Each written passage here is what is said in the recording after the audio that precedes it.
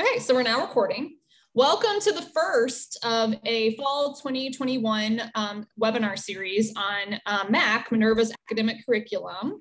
So I am Sam Harlow, my pronouns are she, hers, and I'm the online learning librarian, and I'm helping facilitate these webinars on behalf of many people across campus. That's the great thing about MAC. It involves us all. So welcome. So these are going to be around 40 minutes, and we're going to have panels of various stakeholders, administrators, teachers across UNCG talking about our new general education curriculum, again, known as Minerva's academic curriculum, MAC. So I'm going to start just saying MAC from now on. The way this is going to run is that I'm asking everyone to stay muted as we're recording, and then our panelists are going to talk for around 20 minutes. So if you have any questions throughout, you can put them in chat. If it's very relevant to what's being said right then, I will stop the flow and throw it out there. If not, we're going to hold the questions until the end. And then we'll do a 20-minute session for Q&As about your questions about MAC. This is being recorded. You will be sent a link to the recording through email, and they will also live on this webpage, which I'm about to drop in the chat. Here. And this is also where you can sign up for others coming in the series. You have to go early.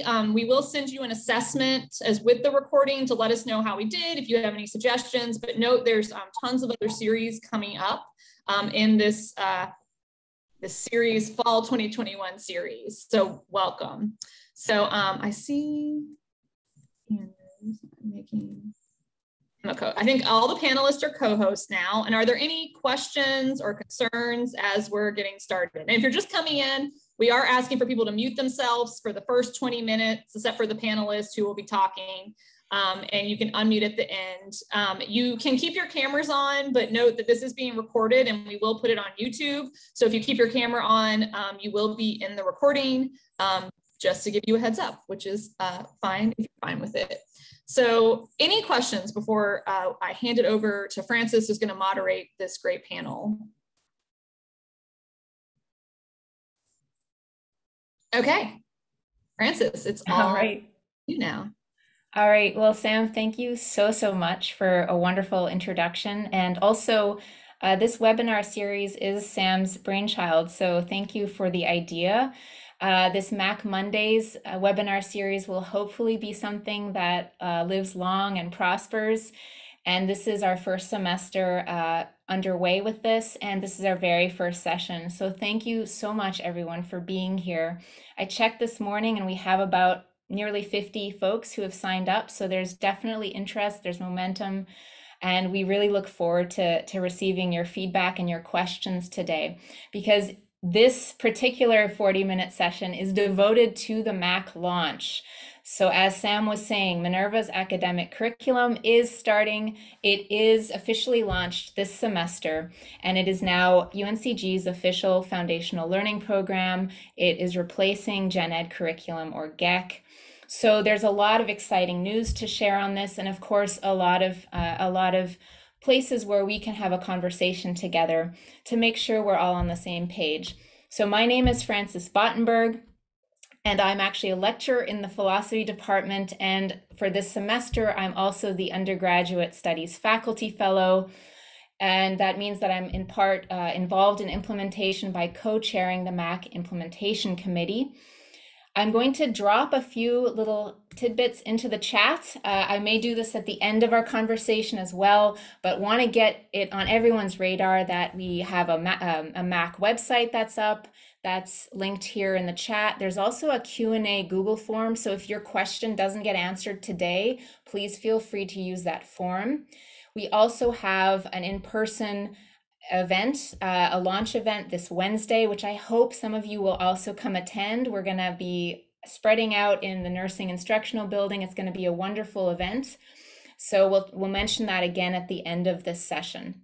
But since we have limited time in this lunchtime webinar, let's jump right in to conversation today, which is focused, as I said, on the MAC's launch.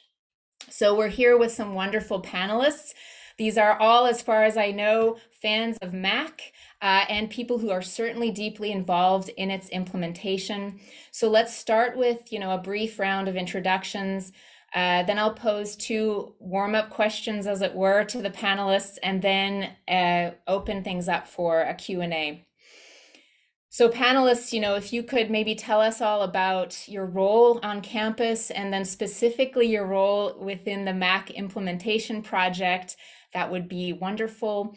I suggest we go in alphabetical order by first name. So that means, Amy, you get to go first. I saw that coming like a mile away. I just want to be clear about that. So hi, I am Amy Harris-Hauk. I am the department head for research, outreach, and instruction in the university libraries. I also co-chaired with Jody, who's coming up soon, the General Education Revision Task Force Part 2, aka GERT 2, or whatever you want to call it, which is the group that ultimately came up with the program that is now known as MAC. I also am currently the chair of the General Education Council.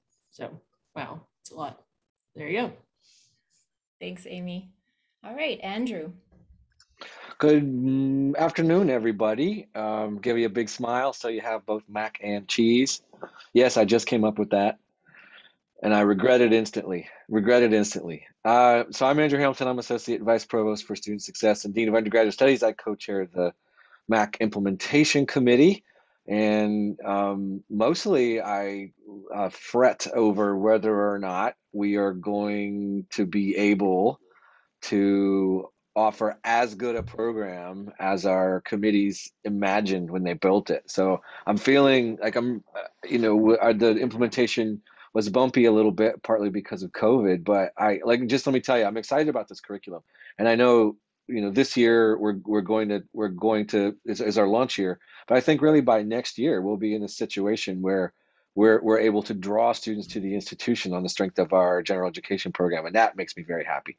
Gives them flexibility they don't currently have, gives them a way to resonate with courses and instructors they don't currently have. So thanks to all of you for your interest, and we're looking for good things. Thanks, Andrew. Dana?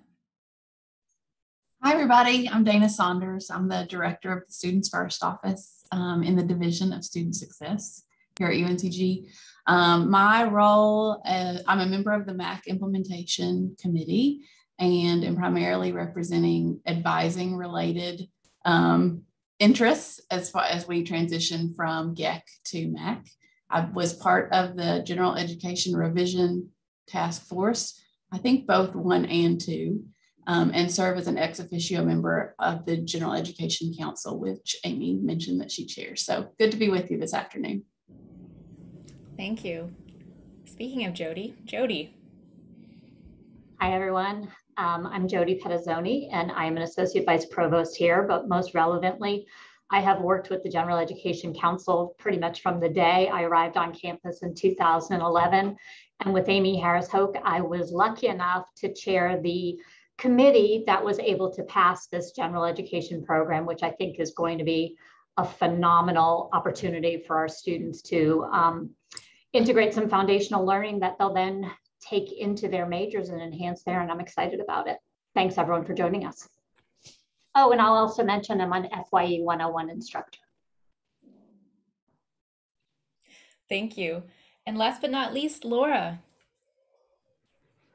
Hi, everyone. I'm Laura Pipe, and I direct the Teaching Innovations Office over in the University Teaching and Learning Commons. So I am on the MAC Implementation Committee, and really my area is focusing on course development and course design and helping faculty and instructors get ready for the actual development and delivery of their courses within the MAC program.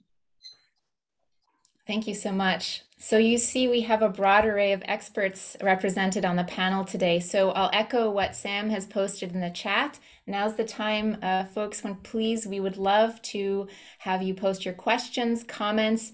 If you're familiar with Reddit, think of this as an AMA, Ask Me Anything. You have incredible talent and expertise here to help you get into the MAC and understand it and pose your questions. So as you're thinking up your questions and posting them to the chat, I would love for the panel to respond to two warm-up questions, as it were. And panelists, I'm going to give you the liberty to either answer one or both of these questions. And I'll say that Jody and Andrew, you sort of already jumped the gun here on me, because the first question is, what do you love about this new Gen Ed foundational learning program? So any of the panelists may speak to this. And the second question is, what do you see as an important goal for this first year of MAC's rollout? And we don't have to go in alphabetical order on this one. So whoever wants to start things off, let's take a few questions. Andrew. I tell you what I love about it. I think students don't know what general education is, and they mostly think that they're here for a very specific education. So what I like about the MAC is that competencies make sense to folks, and that we can package it easily in ways that will resonate with students, so that they feel a connection to the course rather than that they're just working through a checklist. I just want to echo that, and also echo what Jody said. I really like and appreciate that the MAC is knowledge and skills that we want students to have, not only at this foundational level, but also as they apply to their majors. And as the former co-chair of the task force, I am also proud of how much input we got. We got input from everyone, you know, obviously faculty and students, but also community members and everybody that we could possibly talk to on campus. So I think that what we ended up with is a program that a lot of folks are excited about, and that feels like a great accomplishment to me. Yeah, so I'll jump in and mention, just in terms of functionality, having 11 competencies, each of which is either 3 or 4 credits that add up very easily to 33 to 34 credits. It's a very simple, straightforward representation of all of the foundational learning that we really want students to have. And students only have to take 1 in each of the competencies. So for them, functionally, it's a very clear pathway forward. And of course, each of these competencies identify particular areas of learning that we know are so important for students, even if this is the only class that they take in a particular area, like health and wellness. It will still be important for them moving forward. We'll know we will have delivered that foundational learning.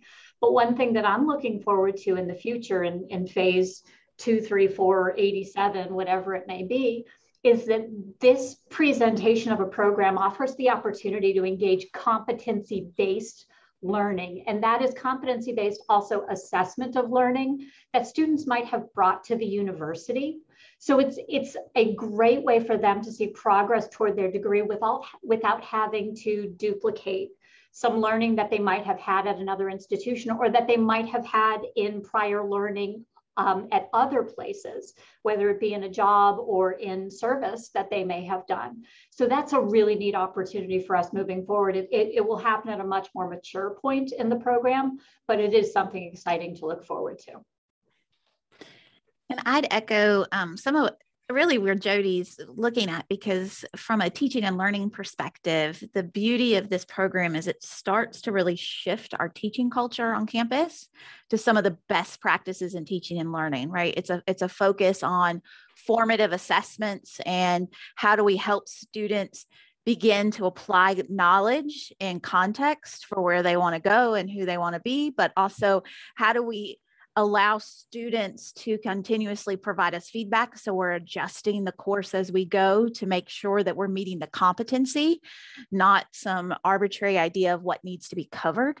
And so it really is starting that process of shifting our teaching culture to what we know are best practices in learning, and the assessment pieces that go with it that Jody said are the most exciting parts, I think, of where we can be going in the next few years.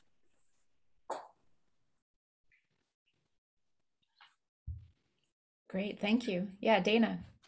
I'll maybe just add, building a little bit off of some things that some of the other panelists have already mentioned, but I really appreciate how the new MAC really forefronts some topic skills that are really relevant to our students, not just in the future as they're preparing for their career paths, but also as 21st century learners, as engaged members of the community.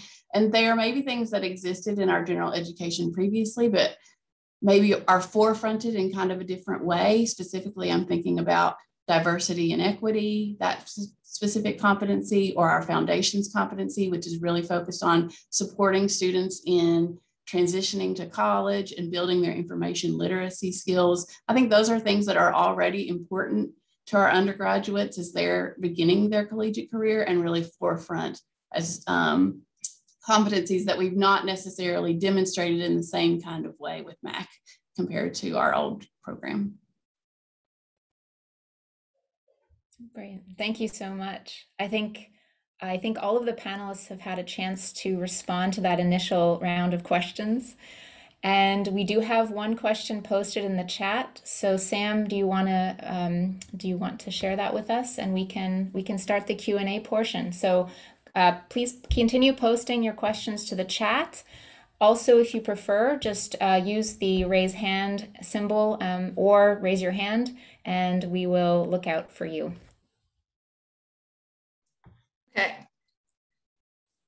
So the first question is from Christina. Hi, I am a biology advisor and faculty member. When students add a minor or concentration, are they automatically moved to the 21-22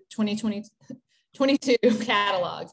If so, can we advisors move them back? And for how long will we be able to submit this catalog change? That seems like an advising forward question. So let's see what Dana has to say. Yeah, absolutely. It's a great question. So as the MAC implementation committee was anticipating sort of just the transitional challenges that come from transitioning from GEC to MAC, we knew that our current catalog policy could present potential hurdles for our continuing students, since moving catalogs would now put students in a position where they would move from GEC to MAC, which may have some unforeseen challenges for students who've been pursuing one program and then to another. To quickly answer your question, Christina, students who are continuing at UNCG, if they are in a situation where they need to make a change to their program, so to their program, to their major, adding a minor, there's currently a moratorium, essentially, or an addendum in our current course catalog policy that allows our current students to choose. They can choose between remaining on their existing catalog, so before that they added that minor or made a change to their major or program, or they can choose to move forward to the 21-22 catalog, and by shifting forward, obviously move to the MAC program.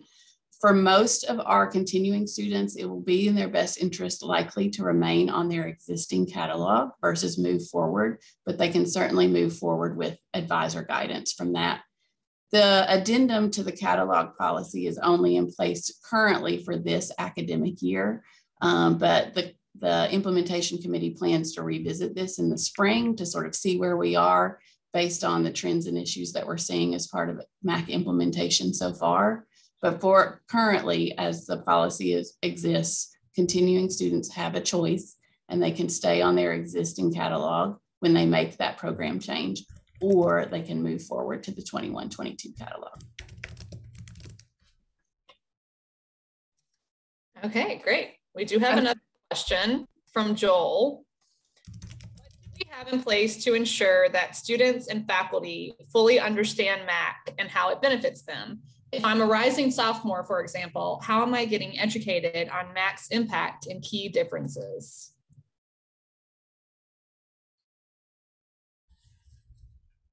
So I think part of that question, I believe Dana has addressed. I just want to add that I posted into the chat a link to the MAC advising page. So all of the great information Dana just provided you can access through that page as well.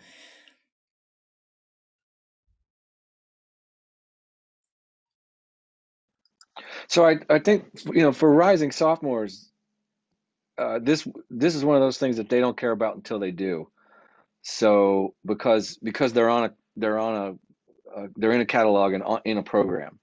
So this, I think, goes back to Christina's question a little bit. So a student, when they make a change, will have the opportunity. That's a what if opportunity. And we hope that they're talking to advisors about, if this is a student who has either transferred in or from high school or dual credit programs or whatever, or has done significant general education work in their first year, it might be the case that they're better served staying on the existing catalog. And again, I would recommend strongly to any student who asks that they check it out. We have online resources for them for this, but I think they probably should talk to somebody because that particular set of questions and answers is complicated, has a lot of moving parts. And I think it's not simply a matter of comparing hours to hours, because there might be things that they're able to do in Mac that they can't do in the current gen ed and the other way around. So, phasing out a curriculum and phasing in a new one is not simple. And so, Joe, I think probably that's what motivated your question. We did a fair bit of talking to students about what was coming in the year before the pandemic. But current rising sophomores would have benefited from exactly none of that, because we weren't doing it during that, during that part of the rollout and during the pandemic. So, team, it might be worth talking about some kind of virtual or actual roadshow for existing students, or just some expanded online resources for students who have to face the question. I mean, this is the kind of thing where talking to all students about it probably doesn't make sense, because most of them don't need it. But the few, when they need it, really need it.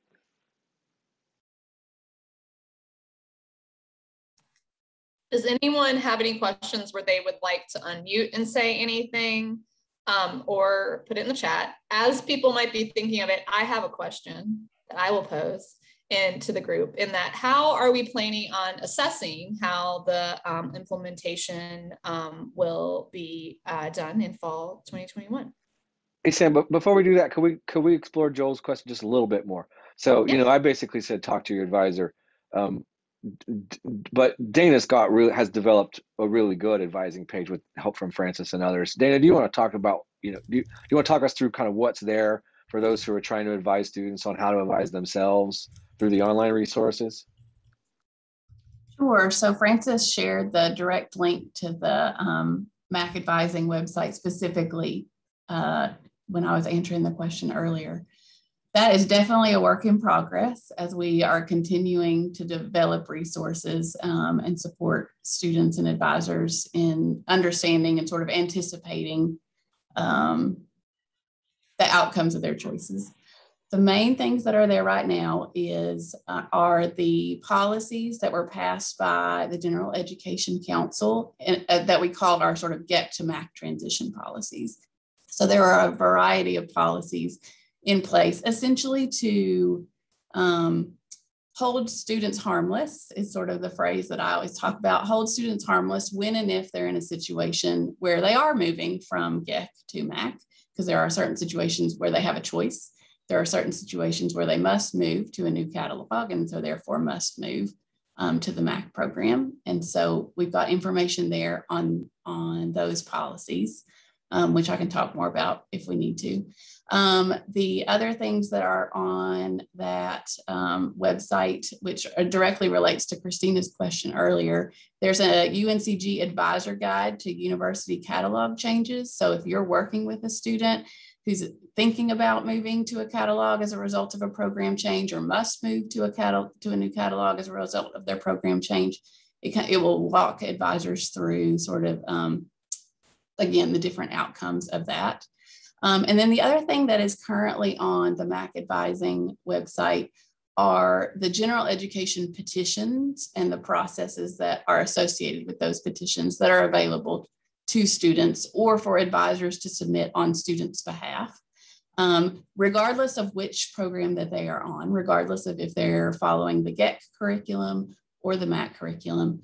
But if there are situations where a student would like to request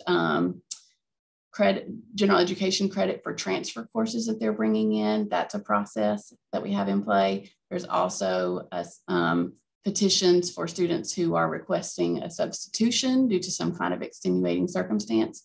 And then a new process this year called the MAC Administrative Review, which is sort of part of this transition from GEC to MAC, as we're anticipating students maybe need a little sort of closer scrutiny of their records as they're moving from the GEC program to the MAC program.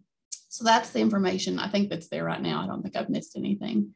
The other thing that I'll mention as far as advisors goes, advising resources goes, is that we will be launching in a few weeks the 21-22 academic year schedule of Advisors Academy and our Coffee and Conversation series. And so definitely MAC has been part of that series last year, will continue to be part of that series this year, along with our MAC Mondays features for advising as well. So just know that those resources are continuing to develop and will continue to be available as advising questions arise.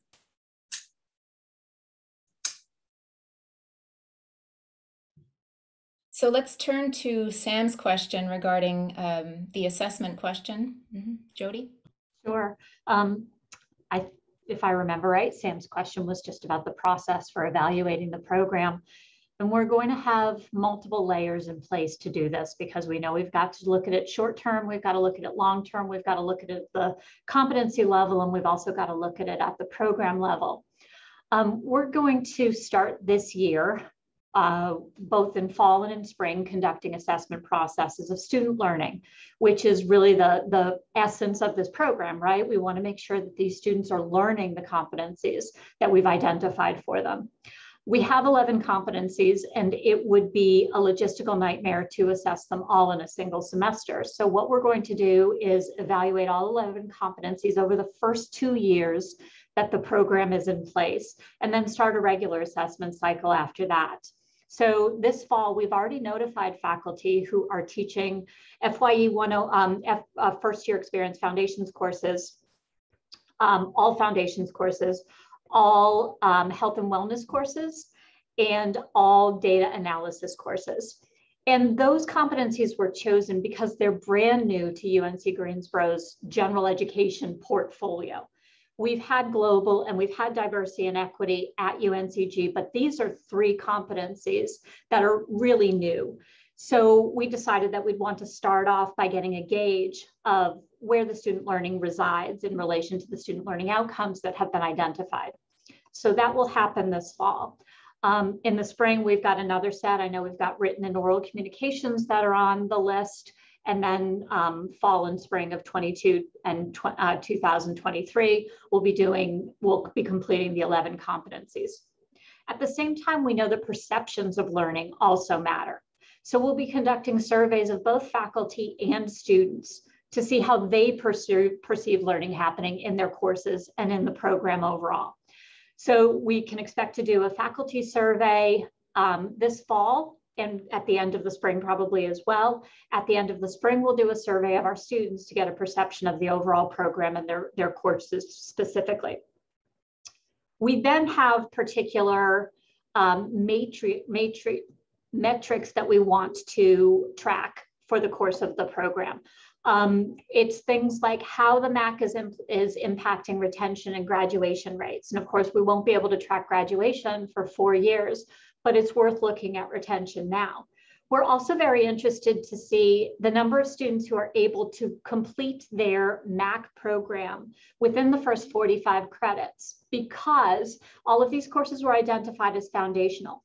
And we know that the students need them early in their career. Likely the first 45 credits is the place to get those. So we want to get a gauge of what percentage of students are actually getting the program within that time frame.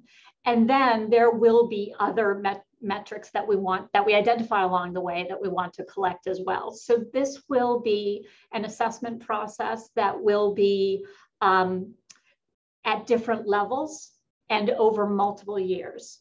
And we'll be looking for input from everybody so that you know the student learning outcome assessment process that we have at the university involves both the instructors of record and then a set of other faculty who did not teach those courses to review the learning to get a second set of eyes on the evaluation of student learning. And we use all of that data to evaluate both our program and, of course, to contribute to our accreditation processes. If I haven't answered any questions that are important to this, please let me know.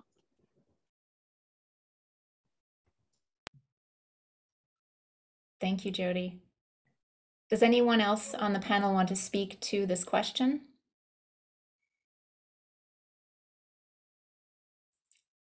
Okay, you did a thorough job, Jody, thank you. So we have about 9 minutes left. So of course, this is the time for your truly hardball questions. Get them out. And again, if you want to ask it yourself, please just unmute yourself and go ahead.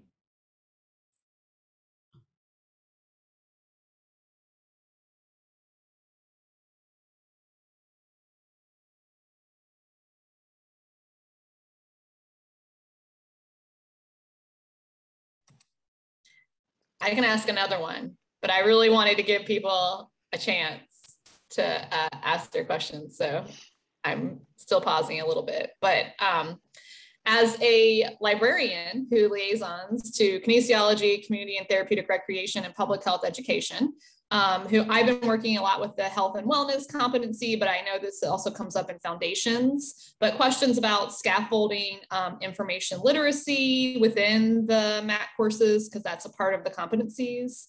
I mean, Amy, I know, worked on these competencies and was a big part of them, not to put her on the spot, but like examples of that, or how it came to be, how you could work with your librarian on that. And again, if there's other questions, I am still monitoring the chat. I can talk about this. Thanks, Sam. What a great question. So to give you a short historical introduction to the presence of information literacy in the MAC program, in the previous general education program, we had what we called learning goals, and LG1 involved all sorts of different kind of skills and knowledge. Quantitative reasoning was in there, information literacy was in there, but the things contained in LG1 did not actually map to specific markers. Every time I say the word marker, I say to myself, it's the last time you're going to say marker, Amy. So it was something that was viewed to be important to the institution, but it wasn't actually reflected in the program itself.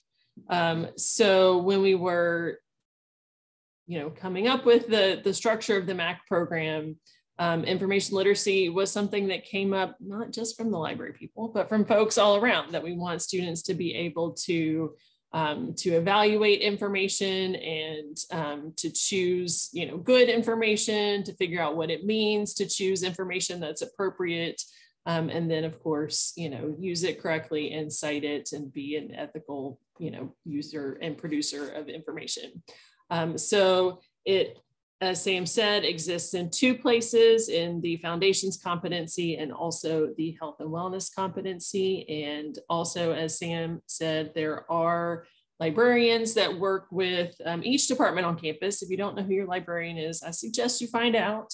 And those folks are the ones who can help you not just with teaching of research skills, but also designing assignments and things like that. And since there was a real question, sorry, Sam, that was a real question. I didn't mean to say that it wasn't. I'll buy her a coffee later, I promise. I will stop there, but talk about Amy's my boss. I'll just be sure to,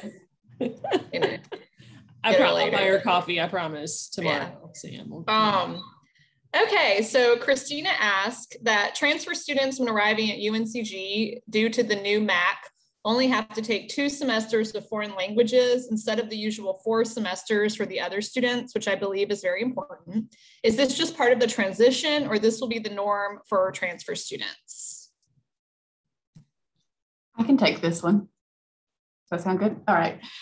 Good question, Christina. So the foreign language requirement is actually not specifically a component of MAC. It was actually not specifically a component of GEC as well, but it is part of the College of Arts and Sciences requirements for all programs or majors that are majoring in the College of Arts and Sciences. So previously this was known as LEC or CAR, depending on which catalog and what students you're working with. They also have undergone a revision of LEC and CAR.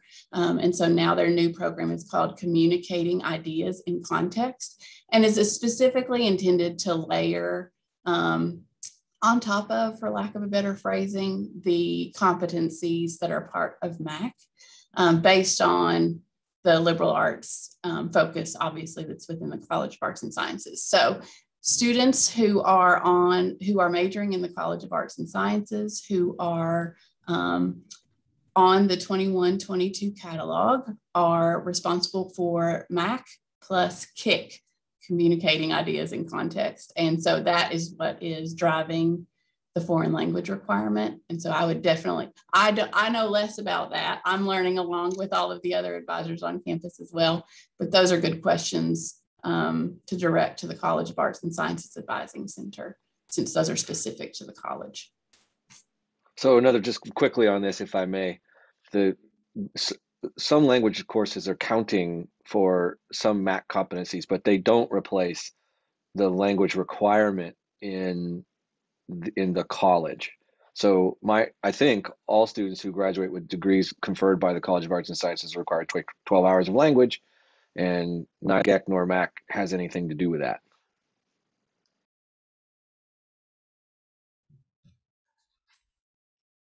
Okay, thank you for that question, Christina. Any final question as we're approaching the end time for today's session?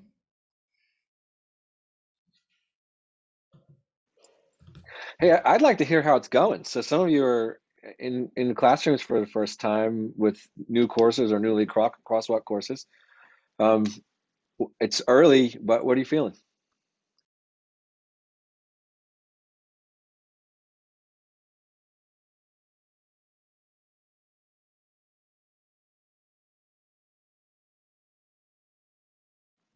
Do I have to start calling on people? Can y'all hear me? Hey, Emily, yeah, welcome. Okay.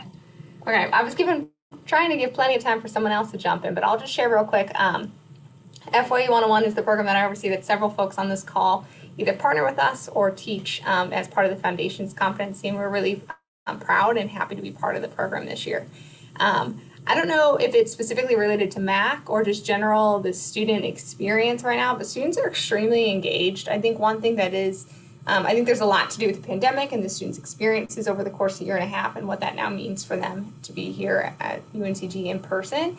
But I also think a lot of it, we've been working really strongly or really hard to create strong ties to academic partners, and cohorting the students and having that instant connection and bond and community just sets them up to have commonalities and common intellectual experiences with their peers, and then to be able to facilitate the curriculum and to meet the competencies just kind of gives it, I don't want to say a foundation for a foundations course, but it does give a strong, solid base for us to then build on and scaffold their experiences. So I'll just speak from FYE 101 perspective, happy to share more or less, but just overall, we're seeing high levels of engagement this year, which is a little different than previous years. Again, I think there's lots of layers and reasons behind that, but I think the academic partnerships and ties and the connections in the cohorts have really been helpful.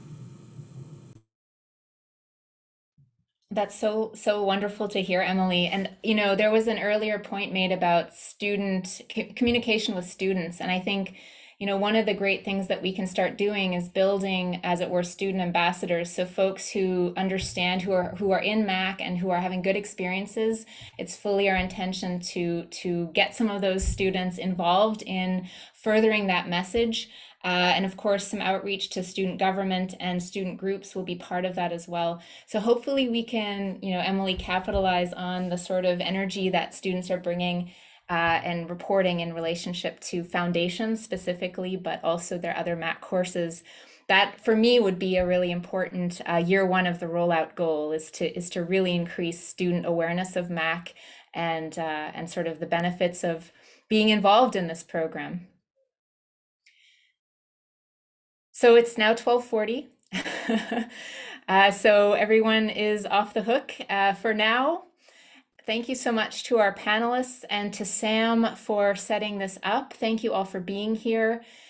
We have posted lots of stuff into the chat, so go ahead right now and save the chat so that you have it. There's lots of good websites for you, web pages to access.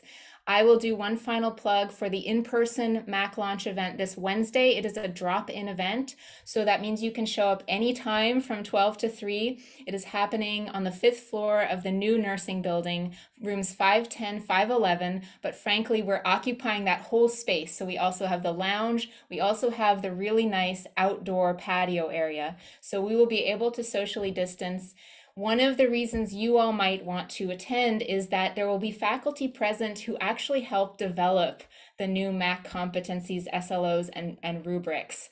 And so if you're teaching in MAC, as Andrew was saying, if you're teaching in MAC, show up to this event. You will be able to sit down with faculty who really helped create the new aims of this program and the new learning objectives, and you can talk to them about your course. So please do consider attending, and we look forward to seeing you in future webinars and in person. Bye, everyone. I'm going to end it. Thank you.